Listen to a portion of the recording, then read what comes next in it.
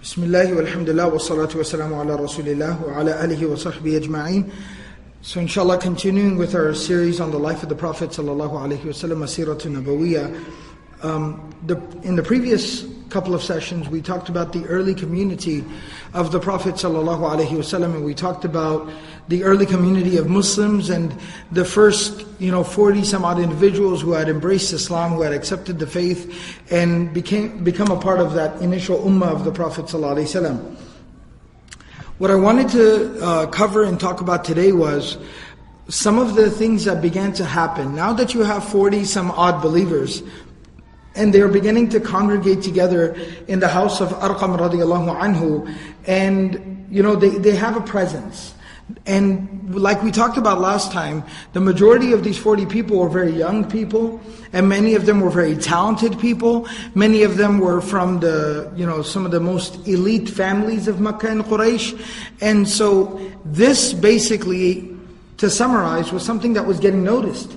It was something that was noticeable, and it was something that was quite troubling to the Quraysh.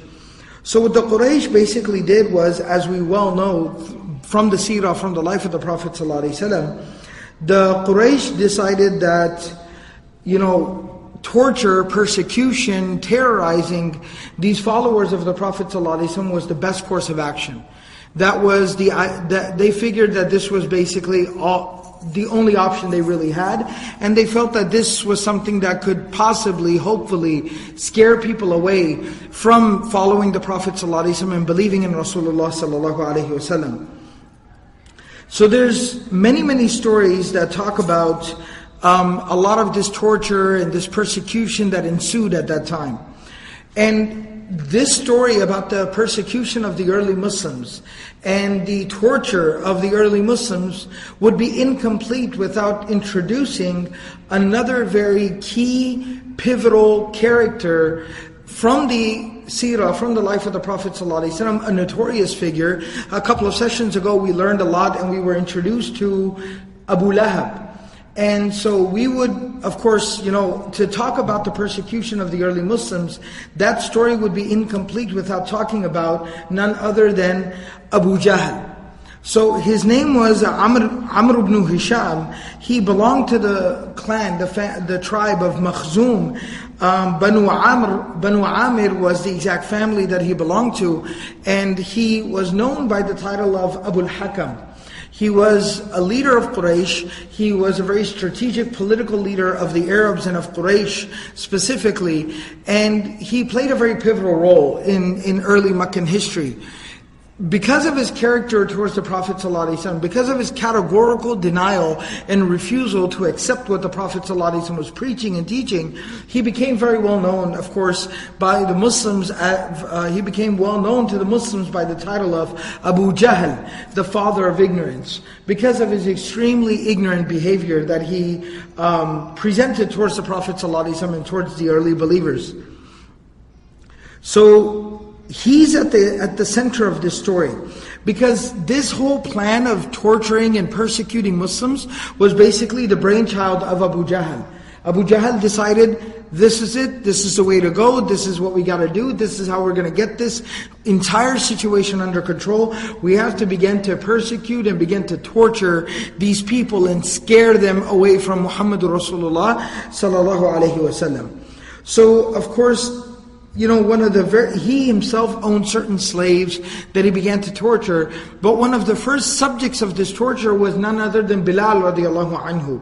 Bilal radiallahu anhu was an African slave. He was from Eastern Africa, and he was actually born into slavery. His father was a slave as well. He was born into slavery. It said that his mother was known by the name of Hamama. His mother was known by the name of Hamama. He was born into slavery, and so that was pretty much the life that he had known up till this point. He was owned by a man named Umayyah bin Khalaf. Umayyah bin Khalaf was Abu Jahl's best friend. He was his best friend. They grew up together, they worked together, they lived together, they were absolutely just best friends. And what happened with Umayyah bin Khalaf, it's a very interesting story later on what happens in his life. But after the hijrah, after the migration, this is something we'll talk about in greater detail later on. But basically Umayyah bin Khalaf considered actually for some time to believe in the Prophet ﷺ, to accept the message. And Abu Jahl, when he shared this fact with Abu Jahl being his best friend, he confided in Abu Jahl, and Abu Jahl scared him away. He basically said, no, you cannot do that. You as a leader of Quraysh, if you end up accepting the faith, the religion of Muhammad Rasulullah sallallahu alaihi wasallam, then what's to say for everybody else? You're going to open the floodgates, so you can't do this. And that's why some of the scholars say that the ayat in Surah Al-Furqan, that يَوْمَ يَعُضُّ الظَّالِمُ عَلَى يَدَيْهِ يَقُولُ يَا لَيْتَنِي اتَّخَذْتُ مَعَ الرَّسُولِ سَبِيلًا, that on the day that he will literally gnaw off his own arm, his own hand, that person will say that I wish I would have taken a path with the Prophet. I wish I would have joined forces with the Prophet ﷺ. Ya waylata laytani lam attakhidh fulanan khalila. He'll curse himself and he'll say, I wish I never would have taken this guy as my best friend. And some of the scholars say that that's talking about Abu Jahl and the friendship of Umayyah bin Khalaf with Abu Jahl. So Umayyah bin Khalaf is a very interesting guy, and he even dies in a very interesting way. Something that we'll talk about when we reach the story of the Battle of Badr, but there's a very interesting story there. Nevertheless, Umayyah bin Khalaf owned Bilal radiallahu anhu. Bilal radiallahu anhu was one of the first few people to accept Islam. So when he accepted Islam, and Umayyah bin Khalaf came to know of this, and obviously he told his friend Abu Jahl that guess what's going on, one of my slaves, Bilal, he's accepted this new religion and he's believed in Muhammad ibn Abdullah and what he has to say. Abu Jahl told him, he said, since you own this slave, he goes, why don't you let me do what I have to do? Why don't you let me try out this new theory that I have? So he said, okay, go for it. It's a slave, what do I care? I mean, you have to understand, it's very unfortunate. We're not condoning it in any way, shape, or form. It was terrible. But the attitude was that they basically thought of slaves like property. It was just like a piece of furniture. So he said, okay, fine, do whatever you want. And it said that Abu Jahl unleashed a terrible, terrible torture upon Bilal radiallahu anhu. Some of the details of the torture of Bilal radiallahu anhu is that he would whip him all night long. He would tie him up and then he would whip him mercilessly, ruthlessly, until Abu Jahl himself would become exhausted. وَإِذَا حُمِيَتِ الظَّهِيرَةُ ثُمَّ يَأْمُرُ بِالصَّخْرَةِ الْعَظِيمَةِ فَتُوضَعُ عَلَى صَدْرِهِ. So then what he would do is during the daytime, when the heat would reach its peak and it became very, very hot, he would at that time lay down Bilal radiallahu anhu upon the burning, scorching sand without his clothes on, so it would scorch and burn his back. And then he would ask someone to bring a big old rock and lay it down on his chest so that he could not even be moved. He was immovable. The rock was immovable, and so Bilal radiallahu anhu would become trapped underneath this rock. And he would literally leave him there all day long. He would tie Bilal radiallahu anhu to horses and make the horses run, and dragging him across the burning sand. This was the fury of the torture that he unleashed upon Bilal radiallahu anhu. And Bilal radiallahu anhu becoming literally the symbol of faith and belief and conviction and steadfastness and devotion and dedication. Bilal radiallahu anhu became famously known by the calls of Ahadun Ahad, Ahadun Ahad. He would scream at the top of his voice, he would scream at the top of his lungs, that one, Allah is only one, Allah is only one. And this was one of the key examples of the torture that was unleashed at that time. But Bilal radiallahu anhu's faith could not be shaken. And it said basically, and this is where the story kind of intertwines with a few more details, something we can learn a lot about. So you had a terrible, terrible man who was heartless, who was ruthless, who was so set and was so poisoned with the animosity and hatred of Rasulullah sallallahu alaihi wasallam in Islam, that he was doing this to a human being. I mean, can you even imagine doing this to another human being? Can you imagine watching this be done to another human being? I mean, that's why I personally, I find it shocking a lot of times when I hear about like young people watching like a lot of the movies that come out today. You know, it's Halloween season, may Allah protect us, but when I hear about a lot of these young people watching movies like Saw and all this kind of stuff, I don't even understand. I can't even grasp how somebody can watch, you know, another human being being cut up or being tortured. It's difficult to even like watch something like that. Let alone being the one to perpetrate that and do that to another living, breathing human being. To hear the screams, to see the blood, to see that being done to a human being, to do that to another human being. So you have someone ruthless and merciless like this, a heartless human being, barely a human being.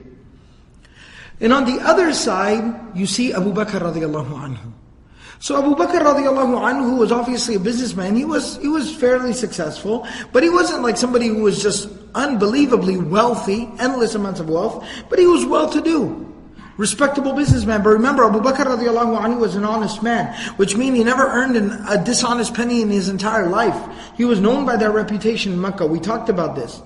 So obviously if you try to earn a lawful income, you try to play it straight. You know, there's obviously, you're going to make money, but not as much money as somebody who's willing to cut some corners and do some shady stuff. So Abu Bakr radiallahu anhu was well-to-do. Abu Bakr radiallahu anhu passed by Bilal radiallahu anhu in this torture, being tortured in this manner. And it said that he said to Umayyah bin Khalaf, he said that, will you sell this slave of yours to me? And Umayyah initially refused, until Abu Bakr radiallahu anhu had to keep raising the price. And some of the narrations talk about that it became a very steep price. But eventually Umayyah agreed, and Abu Bakr radiallahu anhu paid him the price, secured the sale of Bilal radiallahu anhu, and immediately set him free. He immediately set him free. And this story of Bilal radiallahu anhu, like I said, he would become a symbol of the sacrifice that was made by early Muslims, that Umar ibn Khattab radiallahu anhu would later on remark. One time Umar radiallahu anhu saw Abu Bakr and Bilal radiallahu anhuma sitting together or talking together, and they were best friends, they were very good friends. In fact, Bilal radiallahu anhu would be known as Bilal Mawla Abi Bakr. Bilal, the one who is the associate of Abu Bakr, because he was freed by Abu Bakr radiallahu anhu. So they shared a very deep, profound friendship. And later on, one time when Umar radiallahu anhu would see him, Umar radiallahu anhu would say, while seeing them together, he would say that, while looking at them, he would say that there is our master. He would look at Bilal radiallahu anhu saying, Huwa Sayyiduna. That is our leader, that is our master who was freed by our other master. And so that was the respect that Bilal radiallahu anhu earned and deserved from even his colleagues and his peers because of the sacrifices he made. Of course we know, and we'll talk later on in the Sīrah, about the respect that Allah subhanahu wa ta'ala afforded Bilal radiallahu anhu, and the position and the dignity and honor that was bestowed upon him when Bilal radiallahu anhu would be made the mu'adhin of the Prophet sallallahu alaihi wasallam. When Bilal radiallahu anhu would be asked to climb on top of the Kaaba by the Prophet sallallahu alaihi wasallam and call out the adhan of Fathu Makkah, after the Kaaba had been purged of all the idols that had littered it, that had soiled it for centuries before that. The first time it was clean and pure and free from these idols, the first time in centuries that Bilal radiallahu anhu was the one that would proclaim the words Allahu Akbar from there. That the Prophet of Allah sallallahu alaihi wasallam had a soft spot for Bilal radiallahu anhu, and he used to tell people, don't speak ill to Bilal radiallahu anhu, don't say anything bad to my friend Bilal. The Prophet ﷺ had a soft spot for Bilal radiallahu anhu. And so this Bilal radiallahu anhu was the basically first one that Abu Jahl unleashed this reign of terror upon. And Bilal radiallahu anhu kind of became the symbol of the struggle of the early Muslims. Along with that, there were many other early Muslims who were slaves, who were women. There were many women. Some young people, like we talked about some of the youngsters. And so of course being young, or being women, and particularly being slaves, they were being tortured ruthlessly and mercilessly. And Abu Bakr radiallahu anhu plays a very prominent role in this story, because he took it upon himself to do whatever he could in order to help these people. And I wanted to share some of these stories in today's session. Amr bin Fuhayra radiyallahu anhu was one of these early believers, and he was also a slave. And it said that he belonged to Tufail bin Abdullah al-Asdi, and he was actually a relative of the wife of Abu Bakr radiyallahu anhu, Ruman.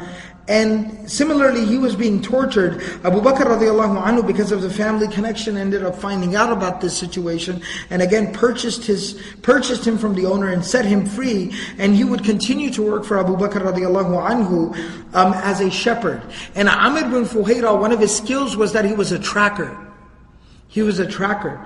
He was very good at finding his way through, different paths and things like that. And so he would later on play a very vital role in the migration of the Prophet ﷺ and Abu Bakr radiallahu anhu from Makkah to Medina. He would end up playing a very vital role and help Abu Bakr radiallahu anhu and the Prophet ﷺ in their migration from Makkah to Medina. And so this was one of those early converts who was being tortured. There's a story of a woman that is very, very profound.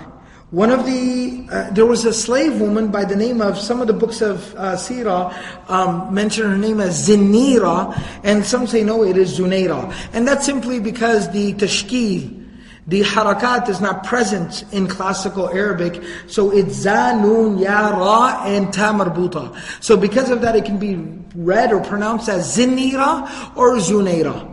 So this was a slave woman who belonged to someone from the Makhzum clan. Now again, because she belonged to the tribe of Makhzum, the consequence or the result of that was she belonged to someone from the tribe of Abu Jahl. And so again, Abu Jahl basically said, okay, there's this woman who has accepted this new religion, hand her over to me. Hand her over to me, I got this. I got these people. I know how to deal with these people. And he started torturing her. And it said that he deprived her of sleep, food, water. And he tortured her so mercilessly that it's actually said that due to the prolonged malnourishment and torture and the stress that she was under, that she basically lost her eyesight. And she went blind. And once she went blind, then Abu Jahl began to taunt her. He said, do you know why you've gone blind? Woman, do you know why you've lost your eyesight? And he started to tell her and mock her. He said, you've lost your eyesight because Allat and Al-Uzza, the tribes that the idols that the Quraysh worshipped, said that Allat and Al-Uzza have taken your eyesight away. They have stripped you of your eyesight because you have disbelieved in them and you've abandoned the religion of your forefathers, our forefathers, and that's why this has happened to you. And it's said that at that time, she was so devastated by not having the ability to be able to respond to him or counter him, that she just simply said, هَذَا مَا شَاءَ اللَّهُ هَذَا مَا شَاءَ رَبِّي. This is what my Lord had decided for me, and that's why I've lost my eyesight. And she said, my Lord can give me my eyesight back. My Rabb can return my eyes to me. Who do you think you are? This woman, slave woman, being tortured, being tied up and tortured endlessly, ruthlessly. She speaks with courage to Abu Jahl and says, my Rabb has taken my eyes away and He can give them back that if He wants. It said that the following day, when Abu Jahl came back to torture her some more, he saw her looking straight at him. And her eyesight had been restored. And she could see once again. This is one of those miraculous early incidents that occurred in the early Sīrah. These were amazing people. These were amazing people because they were downtrodden. They were easily overlooked. They were cast aside. They were tortured, treated like animals. And Allah subhanahu wa ta'ala displayed His mercy and His power in helping these people and aiding these people. Abu Bakr radiallahu anhu, hearing about this situation, he again moved in, spoke to the owner and said that I'd like to purchase this slave woman from you, purchased her and set her free. It said there's another story about a woman called an-Nabawiyyah. Her and her daughter both accepted Islam. They were from Abdul. There was another tribe, another family called Abdul, and they both accepted Islam. And when they both accepted Islam, they were owned by a slave woman who basically said that she basically started to torture them. She started to torture them. And while torturing them, she was still putting them to work and, utilizing them and basically, abusing them. So one day she came with a lot of flour. She came with a lot of flour, and she basically said that I want you to start to knead all this flour together. And she basically wanted them to knead all the flour and bake it into bread, and then that's what she used to sell. So she used her slaves for business. She still wanted them to work, but on the off hours when they weren't working, then she would torture them. But she would still make them work. So she basically bought a bunch of fresh flour, gave it to them, told them to start working, and she swore, she said that she swore by the idols, she said, La u'tiqukuma, I will never free the both of you. I will never free you, because that was her business, that was her bread and butter, that's how she survived. It said that Abu Bakr radiallahu anhu came, and he said, Hillan ya ummi fulan. He said that, free them, let them go. And she said, Hillan anta afsattahuma fa'a'tiqhuma. She said, you ask me to free them? You're the one that ruined them. Knowing that Abu Bakr radiallahu anhu was the close confidant and friend and strong believer and supporter of the Prophet ﷺ, she said, you ruined my slaves. They were good workers, this was my business. And you ruined my slaves. You turned them into these Muslims, these believers. She said, you want them to be free? You free them. So he said, فَبِكَمْهُمَا. She said, how much? He asked her, he said, how much will they cost? قَالَتْ بِكَذَا وَكَذَا. She said, this. She gave him a very, high price. It said that Abu Bakr radiallahu anhu said, قَدْ أَخَذْتُهُمَا. He said that I'll buy them both. Fine. Didn't even negotiate the price. He said, this is what you want? Okay. Went home, brought the money back. He said, here's your money, now give them to me. And she transferred ownership, and he said, وَهُمَا حُرَّتَانِ. He said, both of you are free from today on forward. And he freed both of them. And this is where, subhanAllah, it's amazing. Something for us to learn a lesson from. He said, إِرْجِعَا إِلَيْهَا طَحِينَهَا. So when he freed the two of them, he said, okay, now they were working on all this flour. They were surrounded by bags and bags of flour that they had to bake into bread. So he said, both of you are free, now go and return all this flour to the former owner. You can't do nothing wrong. I understand that she abused you and she tortured you, but you can't steal her flour. You have to return her flour to her. Forget about returning the flour to her. They both asked Abu Bakr radiallahu anhu, قالتا أَوَنَفْرُغُ مِنْهُ يَا أَبَا بَكْرٍ ثُمَّ نَرُدُّهُ إِلَيْهَا. He said, they both asked Abu Bakr radiallahu anhu, that is it okay if we end up finishing the job that we had taken? Do you mind? We appreciate that you've purchased our freedom and you've freed us, but we were in the middle of a task. Consider this our last good deed to her. Can we finish the job that we had started, and then we can give her her finished product, and then we'll go on our way? He said, ذَلِكَ إِنْ شِئْتُمَا. He goes, you can do whatever you like, you're free now. You don't need permission, you can do whatever you want. And it said that both of them stayed there until they finished baking all that bread, finished that job, returned to her the finished product, and then they went on their way. This was the caliber and the quality of these early believers. We read about them having the company of Rasulullah ﷺ, the suhbah of the Prophet ﷺ. We read about these miracles that transpire. A woman having her eyesight restored back to her in one night, all of a sudden, miraculously by Allah subhanahu wa ta'ala. But there was a reason. This was the caliber of these people. This was the quality of these individuals. So this was the akhlaq and the character that they had. And so again, Abu Bakr radiallahu anhu was responsible for freeing the both of them. There was another woman by the name of Ubays. She belonged to Al-Aswad bin Abd Yaghuth, who was from the tribe of Zuhra. Abu Bakr radiallahu anhu one day saw her being tortured, and he bought her and set her free. There was another woman who belonged to the tribe of Adi, And Umar ibn al-Khattab radiallahu anhu actually used to torture this woman. Umar ibn al-Khattab radiallahu anhu used to torture this woman before his Islam. He used to torture this woman. And it said that one day he was torturing her, beating her, and he got very, very tired. Got exhausted, fatigued. Umar radiallahu anhu was a young, strong, powerful man. He got fatigued, extremely fatigued and tired. And he stopped. And he tells her, he goes, by the way, I'm only stopping because I'm tired. Not because I'm done torturing you, but only because I'm tired. She looks at him and she smiles and she says, this is Allah who makes you exhausted. This is Allah who makes you exhausted. Allah subhanahu wa ta'ala makes you exhausted. That's why you don't find the strength to be able to torture me anymore. Abu Bakr radiallahu anhu came in and once again purchased her freedom and freed her, set her free. And Abu Bakr radiallahu anhu continued to do this continuously.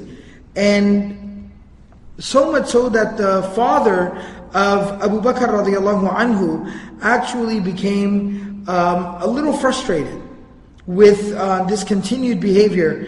And so Abu Quhafa, the father of Abu Bakr radiallahu anhu, who would much later on accept Islam, he approaches his son Abu Bakr. And remember, Abu Bakr radiallahu anhu was, as I mentioned, he was a very successful businessman and he was known for being a very intelligent businessman. His father was a little puzzled and he said, Ya bunayya, inni araka tu'tiqu di'afan. I see that you keep purchasing these very weak, feeble, humble slaves. فَلَوْ أَنَّكَ, he said, I see that you keep purchasing and setting free these people, and that's fine, that's good, but they're weak people. فَلَوْ أَنَّكَ إِذْ فَعَلْتَ مَا فَعَلْتَ أَعْتَقْتَ رِجَالًا جُلَدًا. He said, okay, I guess I can kind of understand what you're doing here. You feel obligated to do a good deed. That's fine, you do your thing. I understand. But he said, have you ever thought about maybe if you're going to invest all this money and all these resources into purchasing and setting people free, why don't you purchase a bunch of strong slaves, like men, powerful, strong, physically gifted slaves, and set them free? Because what basically happens? You now have a posse. You now got a crew. You're going to have a group, you've set half a dozen people free. A couple of them are scrawny little slaves who were tortured near death. A bunch of the others are women, old women. Did you ever think you should just go and look for the biggest, strongest, toughest, youngest men that you can find that are slaves and set them free? And that way you kind of have some support. يَمْنَعُونَكَ وَيَقُومُونَ دُونَكَ. They'll protect you and they'll stand and protect and fend trouble away from you. Abu Bakr radiallahu anhu said, Ya abati, inni innama uridu ma urid. He said, I don't even know what to explain to you, Dad. All I know is, I know what I want and I'm doing exactly what I need to do. I know what I want. I'm not looking for I'm not looking for bodyguards. I'm not looking for a posse. I'm not looking for a gang or a crew or a bunch of bouncers to surround me. I'm not looking for a security detail. He said, I'm looking for ajr with Allah subhanahu wa ta'ala. I'm looking to invest into my akhirah, sadaqah jariyah, to purchase and free people who have very high esteem, who are held in high esteem in the sight of Allah subhanahu wa ta'ala, by Allah and His Messenger sallallahu alayhi wa sallam. And it said that these ayat in Surah Al-Layl were revealed in praise of Abu Bakr radiallahu anhu. فَأَمَّا مَنْ أَعْطَى وَاتَّقَى. As for the person who gives and he is conscious of Allah subhanahu wa ta'ala, وَصَدَّقَ بِالْحُسْنَى, and he does a good deed in the most excellent manner possible, فَسَنُيَسِّرُهُ لِلْيُسْرَى. Allah subhanahu wa ta'ala said, we continue to make it easier and easier for him. This is the beauty of a good deed. When a good deed is done, initially that might be difficult. That might not make a lot of logical sense. But the beauty of a good deed like that is that it facilitates other good deeds. Then other follow-up good deeds become very easy and become very facilitated. Abu Bakr radiallahu anhu in his lifetime freed hundreds of slaves. Hundreds of slaves. How does somebody go about in doing that? Abu Bakr radiallahu anhu would bankrupt himself twice in the support of the da'wah, the mission of the Prophet ﷺ. Abu Bakr radiallahu anhu accompanied the Prophet ﷺ on the night of Hijrah. Abu Bakr radiallahu anhu was in the cave along with the Prophet of Allah sallallahu alaihi wasallam. Abu Bakr radiallahu anhu stood by the side of the Prophet sallallahu alaihi wasallam. Abu Bakr radiallahu anhu was the best friend of the Prophet sallallahu alaihi wasallam. He was put in charge by the Prophet sallallahu alaihi wasallam of the ummah. How does somebody achieve all of this great virtue? Because when you take that first step, and you're willing to do what needs to be done, and you're willing to do what's right, even though it might seem a little difficult or challenging, or might not seem like, might not make a lot of sense to a lot of the people in the world at that time. But you know what you're doing is right, and you know you're trying to please Allah, and you keep doing what you're supposed to do, Allah subhanahu wa ta'ala continues to facilitate deeds for you. And the ball starts to roll. And then there's no stopping that. We talk about a snowball effect, you have no idea what this is like. Because everything starts to roll. And from there Allah subhanahu wa ta'ala facilitates. And that was the gift of Abu Bakr radiallahu anhu. That is who Abu Bakr radiallahu anhu was. And so, this was basically what transpired there in those early days of Makkah. That when those people started to draw towards Islam and started to believe in the Prophet ﷺ, then this was a lot of the torture, this was a lot of the difficulty that they were dealing with. And Abu Jahl on one side, Umayyah bin Khalaf, these people, they played one role. They played the role of the antagonist. They were the villains in this entire scene. And the protagonist, the hero, in this situation was none other than Abu Bakr radiallahu anhu, who was swooping in, who was coming in time after time to help these Sahaba, these companions of the Prophet ﷺ, these such beloved people to Allah subhanahu wa ta'ala, and continue to be there for them. Khabbab bin al-Arat radiallahu anhu was another one of these young men. It said about Khabbab radiallahu anhu that he was kidnapped actually when he was a young boy. He was not born a slave, he was kidnapped and sold into slavery.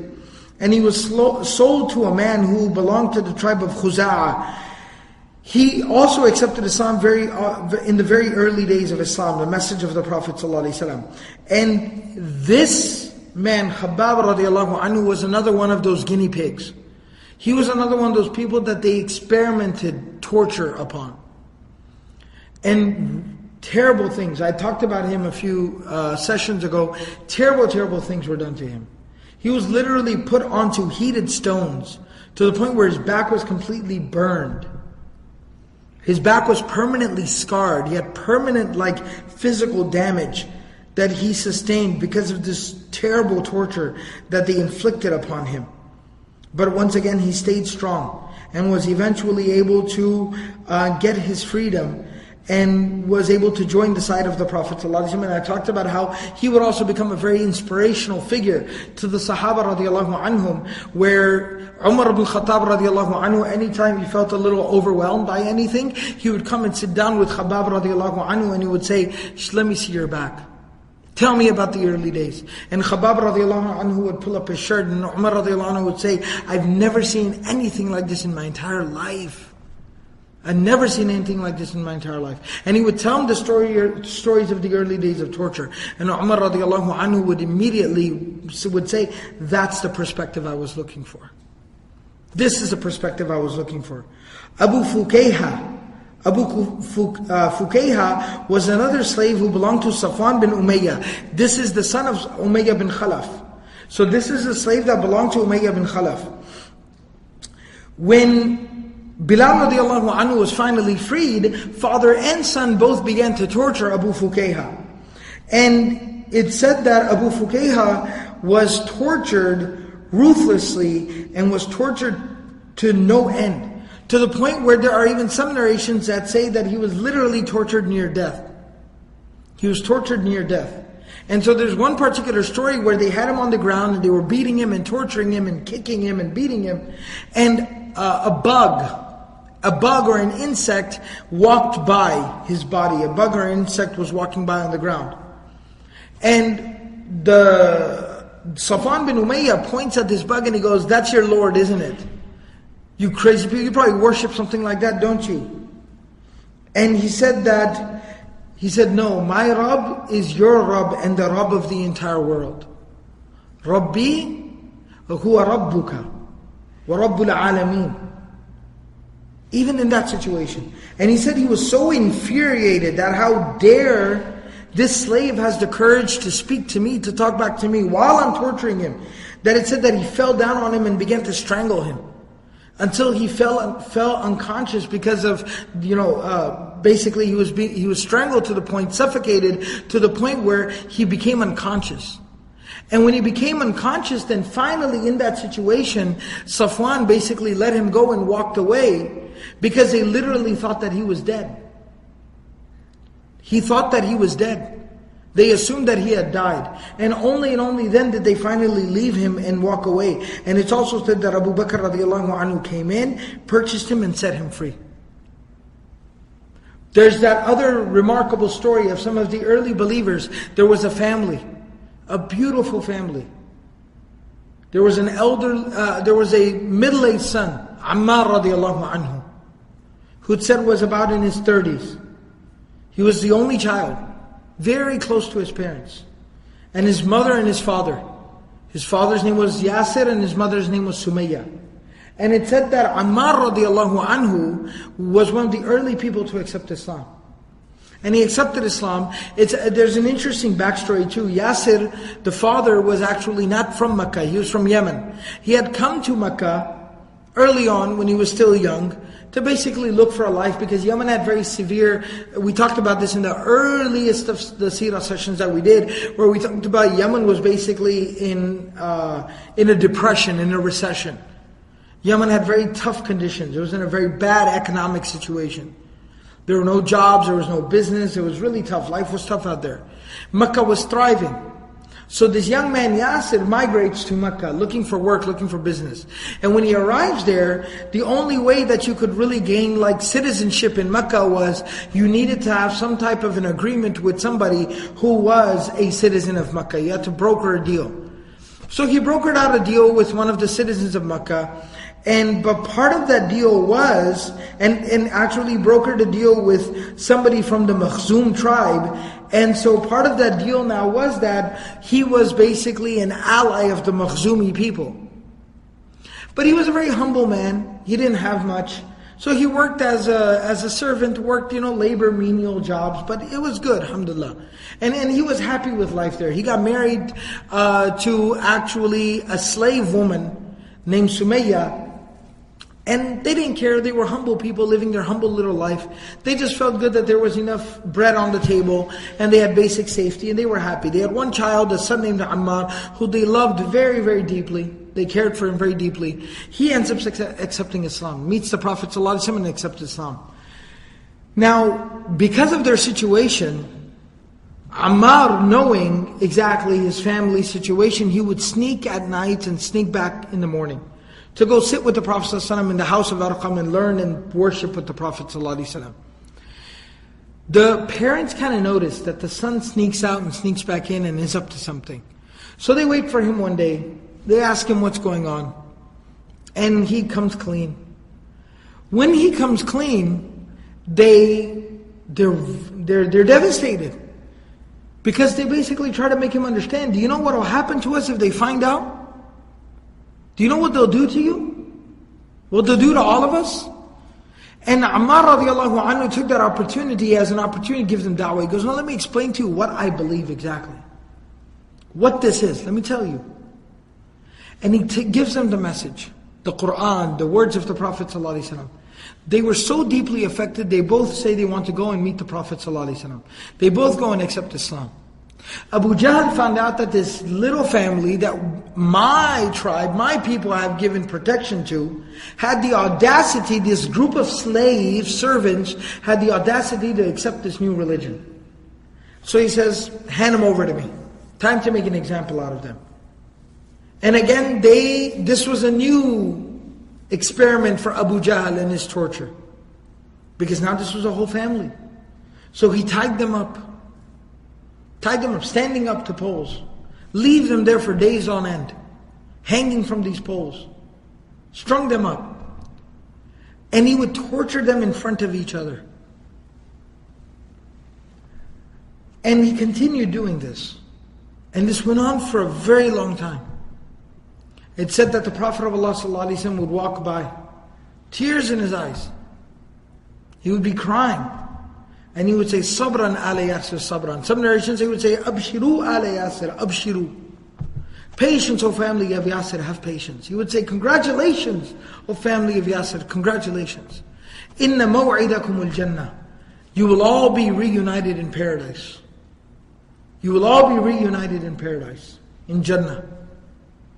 Abu Bakr radiallahu anhu saw the situation. He goes to Abu Jahl and he says, give them to me, I'll purchase them from you. He says, no, refuses, not this time, not this time. Go away, I don't need your money. So finally, the mother one day tells Abu Jahl, tells him off, straight up. A woman of Iman just tells him off straight up. No matter what you do, Abu Jahl, we will not disbelieve. We will not be deterred. We will not stop. You can't change it. You can't do anything to us. Abu Jahl becomes so infuriated by the display of courage by this woman that he throws her down, pulls out a spear and kills her right there on the spot. In front of her husband and her son. Can you imagine what that must have been like? To be tied up and watch your own wife murdered in front of your own eyes. To see your own mother assassinated, murdered, martyred in front of your own eyes. And she was the first one to lose her life from this ummah. So the first martyr, the first one to give the sacrifice of life was a woman from this ummah. And then there are two narrations. Some say that Yasir radiallahu anhu eventually died just due to prolonged torture. Some say no, eventually he just completely just was beside himself at the sight of his wife being murdered in front of him, that he just started to just yell and scream and fight and squirm and try to break free. That Abu Jahl took him and threw him down and began to kick him. And it said he literally kicked him to death. He beat him to death. He kicked him until he breathed his last. Now Ammar radiallahu anhu standing there watches both of his parents murdered in front of his own eyes. Can you imagine what that was like? And finally, unable to bear this anymore, now they intensified the torture upon Ammar radiallahu anhu. The narrations say, and this is, something that I'm going to mention here just in a little bit of detail because it's relevant to the topic and the history of this situation. But they eventually kept torturing him and realized the sight of his parents dying in front of him was the worst part of the torture. That they kept torturing him, drove him to the brink of insanity, losing his mind. And then they finally said that say that you believe in Allat and Al-Uzza and say that you don't believe in Muhammad Rasulullah sallallahu alaihi wasallam. Say it. Now imagine just having murdered somebody's parents in front of their eyes and then beating somebody in the face, kicking somebody, screaming that into their face. Ammar radiallahu anhu says, fine, okay, I believe, I don't believe in Muhammad. And then they cut the ropes and they threw him down on the ground, feeling that they had achieved some type of victory, and they walked off. Ammar radiallahu anhu literally crawls to the Prophet ﷺ. Tortured. Emotionally, psychologically, he's a wreck. Physically, he's beaten. And then spiritually, he's hurting because of what just came out of his mouth. He crawls to the Prophet ﷺ, tears in his eyes. He says, O Messenger of Allah, I messed up. O Messenger of Allah, I messed up. This is what I said.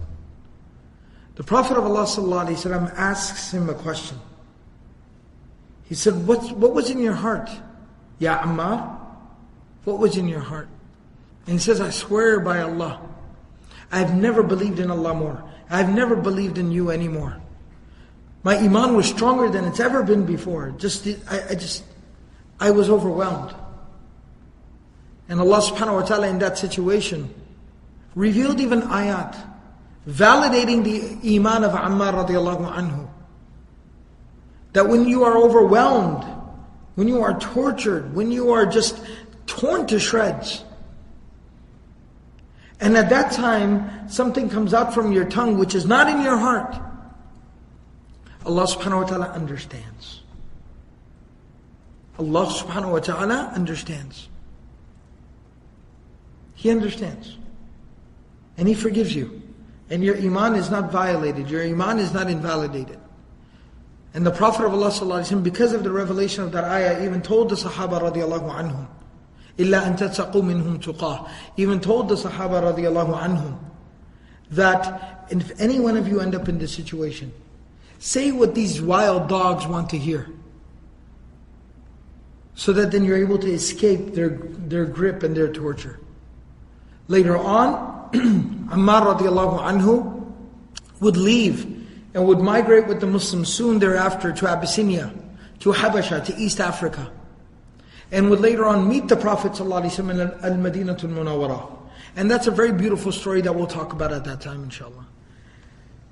So this was the plight and the situation of many of these early Muslims, and exactly what they ended up dealing with. SubhanAllah, even at this time. This is, one other thing that I'll talk about in this situation before I go forward is eventually this situation grew to the point where it wasn't just the women and the slaves anymore, but even the men and the wealthy and the elite. They were even persecuted. Uthman bin Affan radiallahu anhu was tied up by his own family and told that we will not release you, not let you go. His uncle Al-Hakam bin Abdul As tied him up and said, I will not let you go until you renounce your Islam, you forsake this new religion. Uthman radiallahu anhu said, I will never do this until he was finally able to escape. Sa'ad bin Abi Waqqas, we talked about his story last time, where his mother, tried to emotionally blackmail him into leaving the faith that he accepted. One of the famous stories of this nature is Mus'ab bin Umayr radiallahu anhu, who was a celebrity at his time, who was young, handsome, wealthy, rich, well-dressed, GQ. He was a celebrity at his time. He was if Mus'ab bin Umayr was at a party, you knew it was the place to be. That's who Mus'ab bin Umayr radiallahu anhu was. He accepted Islam. It said that again his mother tied him up and even tortured him, so that he would leave the religion. And when he finally would not leave, when she saw him sticking, it said that she literally stripped him of all of his clothing and threw him out onto the street, without clothing, without food, without anything. And he came to the Prophet ﷺ in his humble condition. And the Prophet ﷺ covered him and took care of him and kept him with him. And finally that day would come, and again we'll talk about this when we reach there in the Sīrah, when Mus'ab bin Umayr radiallahu anhu would be one of the first deputees, one of the first ambassadors of the Prophet ﷺ. When the people from Yathrib, which would become al-Madinatul Munawwarah, when there was about 100 or so believers in the city of Yathrib, and the Prophet ﷺ had a lot of optimism and a lot of hope for the city and its people, that the Prophet ﷺ needed to send someone there to teach these people and to continue to spread the faith, he sent none other than this young man Mus'ab bin Umayr. And he was sent there as a muqri, as a muallim, as a teacher, an ambassador. He was the TA of the Prophet ﷺ. And he was sent by the Prophet ﷺ, and said he was there for a year teaching and preaching. And said in a year literally converted half the city over to Islam. The one leader of one tribe, Sa'd bin Mu'adh radiallahu anhu, comes to Mus'ab bin Umayr radiallahu anhu. And there's a whole story that we'll go over at that time, but he basically talks to him. And Mus'ab bin Umayr radiallahu anhu invites him to Islam and convinces him. And Sa'd bin Mu'adh radiallahu anhu accepts Islam. One man, he converts to Islam. Sa'd bin Mu'adh radiallahu anhu goes to his entire tribe. Stands in front of them. Says, what do you think about me? What's my position amongst you? How do y'all feel about me? And he said, you're our leader. You're the most noble man we've ever known. We love you. We follow you. We're loyal to you. And he said, I've taken an oath I will not speak to any of you until you accept this religion of Islam. And said by evening time, literally the whole tribe had converted over to Islam. This was the work of Mus'ab bin Umayr radiallahu anhu. So he was tortured. Abu Bakr radiallahu anhu, we talked about in detail that story of Abu Bakr radiallahu anhu being beaten nearly to death by Utbah ibn Rabi'ah, by his face being literally disfigured. And so this was the situation that was going on in Makkah. Now in the middle of this situation, one thing that happened was Abu Talib, the uncle of the Prophet ﷺ, became very concerned. Because now these women first the slaves, then the women, then even some other men. Now even these prominent members of prominent families, everyone is being tortured. This strategy of Abu Jahl is starting to catch on. Even though it's not working, nobody left Islam because of torture. Not a single person. By the way, that should be known. Not a single person due to torture left their Islam, renounced their faith, their religion. So, but Abu Talib becomes concerned that how long before they feel like it's okay for them to lay hands on the grandson of Abdul Muttalib, Muhammad ibn Abdullah sallallahu alayhi wasallam, my dear beloved nephew, the boy that I raised, my boy, my nephew. How long before they lay hands on him? So it said that Abu Talib gathered together the family, the elders of the family of the Prophet ﷺ, and he said to them that I need a promise from all of y'all that you will protect Muhammad ﷺ. And Abu Talib, being a very, very intelligent man, knew the strategy. He recited a poem before them. He said, إِذَا اجْتَمَعَتْ يَوْمٌ قُرَيْشٌ لِمَفْخَرٍ فَعَبْدُ مُنَافٍ سِرُّهَا وَصَمِيمُهَا. He said that when Quraysh gathers together to protect their dignity and their honor, and Abdu Munaf, one of the families of Quraysh, because they were the great-great-grandsons of Munaf, they said Abdu Munaf, they protect their core and even their outer lying arms. I mean, they protect the people that are a core part of the family, and even people who are remotely connected to the family. They protect the honor of all of them. وَإِنْ حُصِّلَتْ أَشْرَافُ عَبْدِ مَنَافِهَا فَفِي هَاشِمٍ أَشْرَافُهَا وَقَدِيمُهَا. He said that if we were willing to protect the family of Munaf, then we need to think about one thing. That within Banu Hashim, within the family of Munaf, Banu Hashim, the greatest and the most honorable and dignified of the men belonged to Banu Hashim, because Abdul Muttalib was Banu Hashim. Abdul Muttalib was the son of Hashim. وَإِن فَخَرَتْ يَوْمٌ فَإِنَّ مُحَمَّدًا هُوَ الْمُصْطَفَى مِنْ سِرِّهَا وَكَرِيمُهَا. He says, whether you like what Muhammad has to say or not, if you are proud of who you are in your tribe, then you know that Muhammad is a proud member of our proud family. Muhammad is the grandson of Abdul Muttalib. تداعت قريش غثها وسمينها علينا فلم تظفر وطاشت حلومها. He said Quraysh is being called to action. Their honor, their dignity is being impeded upon.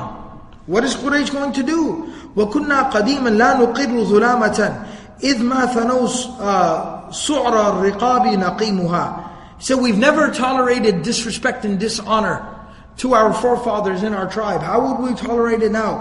وَنَحْمِي حِمَامَهَا كُلَّ يَوْمِ كَرِيهَةٍ وَنَضْرِبُ عَنْ أَحْجَارِهَا مَنْ يَرُومُهَا. We will be strong and fierce in defending our honor, no matter how difficult the situation becomes.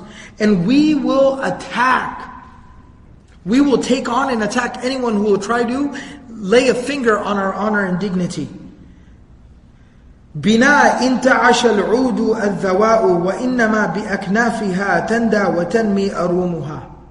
So he calls the Quraysh to action. Smart man Abu Talib calls them to action, pointing out the fact that look, Muhammad is the grandson of Abdul Muttalib. Are you going to let the honor and the dignity, the legacy of your forefather go down like that? Look what's going around in Makkah. Everybody's lost their mind. What if somebody tries to lay a finger on Muhammad? What are you going to do? Think of Abdul Muttalib, think of Hashim, think of Abdul Munaf. And that exactly worked.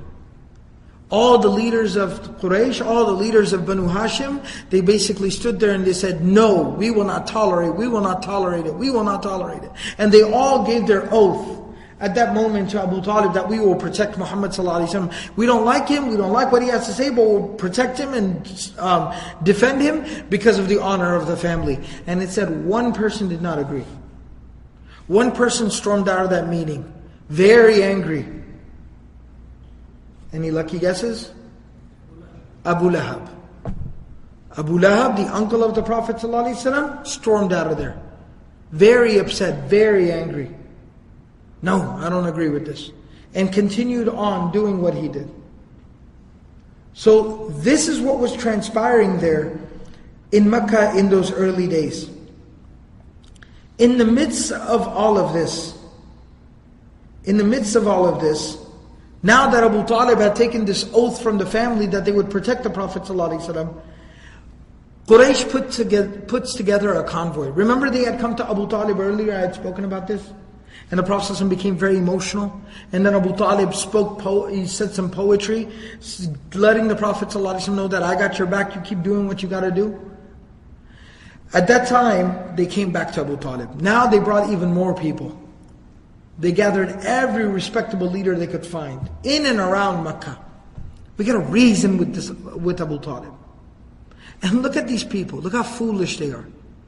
They come to Abu Talib and they bring with him a man by the name of Imara ibn al-Walid. Imara ibn al-Walid. This was a young man whose father was a well-respected man in Makkah. He was very intelligent, very smart, had a lot of potential, brilliant young man. And they come there and they say, Abu Talib, we got an offer. Look, we understand. Muhammad's like your boy. And he's, he was always had a lot of potential. He showed a lot of character. He showed a lot of potential. We understand. And he's like your boy. We get it. Here's what we got to offer to you. Let's make a trade. You see Imara right here? Look at him. Nice? You like him? Right? Smart, intelligent, a lot of potential, very loyal.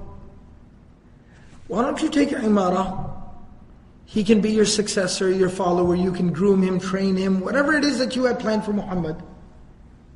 And you very quietly kind of move out of the way so we can take Muhammad and we can do what we got to do. Let's just make a trade. Now, that's the most preposterous thing personally that I've ever read in my entire life. That's ridiculous. That's obviously not factoring in the human connection. Abu Talib loved the Prophet ﷺ, loved him like a child.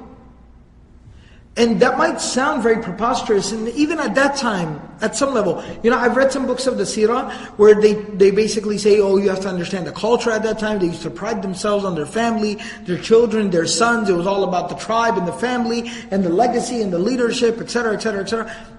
Even at that time, this was just ridiculous. It was insane to propose something like this. But that's the level that these people had gone to. They didn't even make sense anymore. It was just pure foolishness. They had lost complete rationale and logic. And they made this type of an offer to Abu Talib. And as you can imagine, Abu Talib was beside himself. Abu Talib was beside himself. That it said that he actually says to them, in the narrations it actually mentions that he says to them, that you people have completely lost it. He said, this is the worst thing anyone has ever said to me in my entire life. مَا تَسُومُونَنِي لَبِئْسَ مَا تَسُومُونَنِي. He said, you people are insulting me. This is the worst way to insult someone. This man, Muhammad, is like a child, like my child. I love him like a son. You think I would give up my son like this? لَبِئْسَ مَا تَسُومُونَنِي. This is the worst way anybody has ever cursed me ever in my life. This is the worst thing that anybody could have done to me. أَتُعْطِينِي إِبْنَكُمْ. You give me your son, so you give me somebody else's son in exchange for me giving you my son? Have you completely lost it?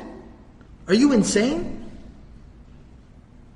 And so then he obviously tells them that go from here, I don't accept this deal. And Mut'im bin Adi, who was a good friend of Abu Talib and an intelligent man, and actually says he was an ally of the Prophet ﷺ and a supporter of the Sahaba later on, he was there. And Abu Talib looked at him and he goes, Mut'im, I'm disappointed in you. I'm disappointed in you. You disappoint me. I thought you would have more sense in this. And so this is how bad the situation had gotten in Makkah at this time. And of course Abu Talib rejected this offer from the Quraysh and told the Prophet ﷺ that you keep doing whatever it is that you have to do. And this was the sacrifices and what was going on in the early days of Makkah. I want to conclude all of this by pointing out two things. Two take-home lessons. Number one, these were the sacrifices of these people. And in the face and in spite of all these sacrifices, look at their conviction, look at their iman and faith. They could not be shaken. It's very important for us to read this, understand this, internalize this, and reflect on our own situation. How easily do we complain? How much do we cry about our situations? No doubt there's a lot of suffering in the world today. I'm not belittling anyone else's suffering. I'm talking to me. When I complain about how difficult my life may be or how difficult my practicing Islam may be for me, I need to read these stories. Like Umar radiallahu anhu would go to Khabbab. Umar radiallahu anhu with the weight of the Khilafah, the Ummah on his shoulders, would go to Khabbab when he felt overwhelmed and look at his back and say, no, never mind. I'm straight. We need to also read these stories of Sahaba and put things into perspective. And the second thing, look at what the Prophet ﷺ tells these same Sahaba who are sacrificing at this level. They come to the Prophet ﷺ and they say, O Messenger of Allah, Mata Nasrullah. O Messenger of Allah, it's too much to bear. When will the help of Allah finally come? The Prophet of Allah ﷺ says to them, Innakum qawmun tasta'jilun. He said, you people are hasty, you people are rushing things. He says, there were people before you. A ditch would be dug. A person would be put in that ditch and then an axe would be taken and that person literally would be chopped into half from the head down. A person would be strapped, would be tied up, and an iron comb would be taken and he would be skinned alive. And they did not rush. They did not leave their faith. Stay strong. Hang in there. Keep doing what you got to do. Even the Prophet ﷺ motivates the Sahaba and tells them, no. Hang in there. Keep working. The help of Allah will come when the time is right. And that's definitely something we need to learn from and that we can expect and we need to remember. May Allah subhanahu wa ta'ala give us all the ability to practice everything that was said and heard. May Allah subhanahu wa ta'ala allow us to benefit from the legacy of the Sahaba and the early generations. Subhanallah wa bihamdihi. Subhanakallahum bihamdik. Nashhadu an la ilaha illa anta. Nastaghfiruka wa natubu ilayk.